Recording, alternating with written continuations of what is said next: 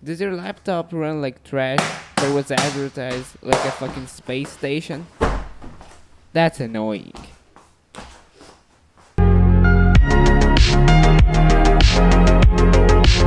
Hi, I'm kaPa, and this is the one trick to getting your laptop running as it should. Buy a desktop. No, I'm kidding, wait. I'm gonna show you the full optimization, everything, to make it run as it should. Let's start with the first thing. Every program will be listed in the description and you can install it directly from the official website. The first app or program is Quick CPU. This is an essential app to getting your laptop running as it should. By default, these will be at around 50%, at least in my case, and just take all the sliders and max them out. It's kinda like CPU overclocking, but not really. The manufacturer limits the boost clock of your laptop, and this is the way to bring it up to the listed speeds. So just put it at 100% and click apply. There we go. Now you can close that program and move on. Then you have Msi Afterburner. This will allow you to overclock your graphics card to get like about a 20% boost in performance, maybe, hopefully. So I can hit a comfortable 175 megahertz overclock on my core and another 750 megahertz overclock on my memory. So now that you get that, you click apply, you save it to 1 and make sure you have this enabled, which will cause it to apply the overclock when the laptop starts up. Now lock it and you can close the program. Then we have XTU or Intel Extreme Tuning Utility. So this might look overwhelming, but it's pretty simple. What you want to touch is this thing. This is the core voltage offset, and you want to, if you want to start and you don't know how to do this at all, you just apply like a minus 0.8 volts. Then you run like this stress test and you see if your PC crashes.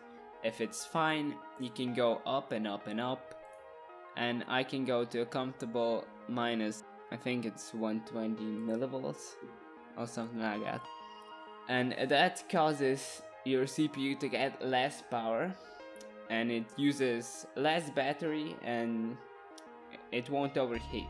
It won't overheat anymore. So yeah. And then you also have the turbo boost power limit, and if you see this over here, if you see power limit throttling and you're like, what to do now? I'm not like actually thermal throttling, but I'm throttling in this thingy. Then you go over here and just like my default is 45 watts and just move it to 47. And also by 1 watt in the turbo. Then you can go and close this, go to the task manager and find perf, where is it? PPP. Perf tune and just close it. Then you're done with this. Now we're moving on to Ccleaner. This will make sure that you have sufficient disk space and you don't have any junk on your PC. Just select everything like I did and applications, and then click run cleaner and just wait. Voila. Then you got registry editor or registry cleaner. Just scan for issues. Boom, there we go, no issues found. Then you can go here to the uninstaller and uninstall all the unnecessary stuff that Windows preloads you with. And now we can move to startup programs and just remove everything that you don't need. You can see I only have Discord and Intel stuff. You can also disable scheduled tasks. What is this? You can just remove a bunch of these. I don't need Adobe, I can just disable it like this. And now you can close up Ccleaner. Then what you want to type is disk. Just select the C disk and click OK. Now clean system files, I think it says, then OK again. Wait for it to find the files. If you see like your previous update or something like that selected, because I think it takes up about 30 gigabytes of your space and you really don't need it, so just select it and click OK, and that will delete your like backup of the previous update, I think. Now just wait for it to be done, and now you can go here and type system config, open this up, make sure your boot timeout is 3 seconds, then in advanced option make sure you have the max number of processors selected and that you have this unchecked, then click OK.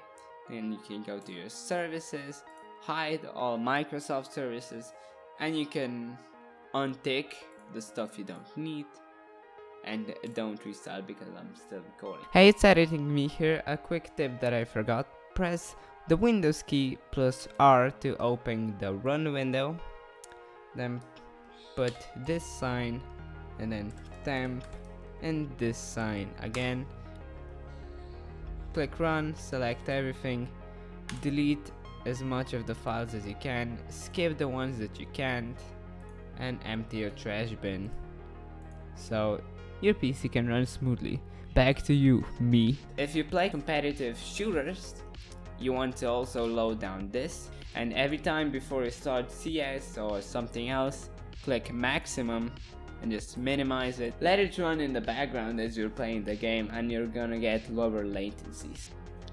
And then we got CRU, and you wanna just open this up, and now select the monitor you're currently using. You can see these are my default settings for the monitor, and then just click add, select, leave everything like this, and just go to your refresh rate, and then set a higher refresh rate than you currently have.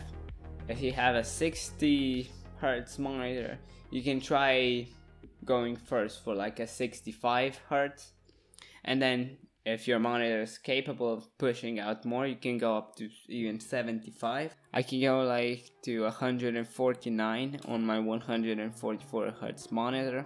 I already have it. After you dial that in, just close it, reboot your PC and go to display settings, go to additional settings, then select your monitor and then select this.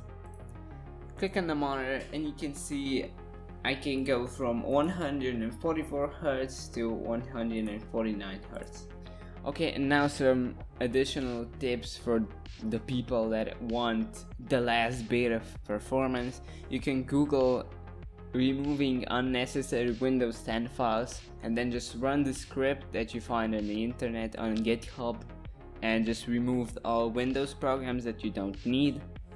You should also probably remove Chrome if you're doing that, because it uses a lot of background stuff, and just install something like Firefox, which is a lot better and lighter for your PC. Then you got also stuff running in the background. You can check which programs are running and uninstall them. So now that we optimized everything, I'd like to thank you for watching, and I'd like to see you next time on a vid. Please comment. My channel is dying. I'm glad I saw you. Bye bye.